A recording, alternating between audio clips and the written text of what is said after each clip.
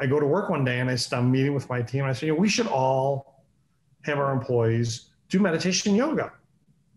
And everybody, sitting at the table dutifully said, sure, boss, that's a great idea. Good one.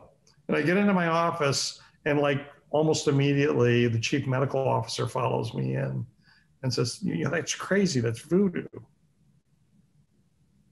And I said to Lonnie Reisman, his name, great doctor, great innovator, and he's an entrepreneur.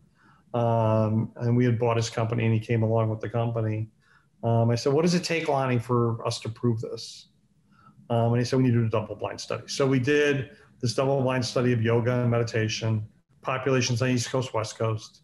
And I found it interesting that the West Coast people were more stressed than the East Coast people. And we looked at stress based on heart rate variability and cortisol levels, pre and post. And so, 12-week program, Mari designed it, Mari taught the first classes. And a month after the thing's done, Lonnie walks in my office and says, you won't believe this, it's amazing. And what we found was that people that were in the highest quintile of stress consumed $2,500 more a year in healthcare than the average employee population, which they were part of the average.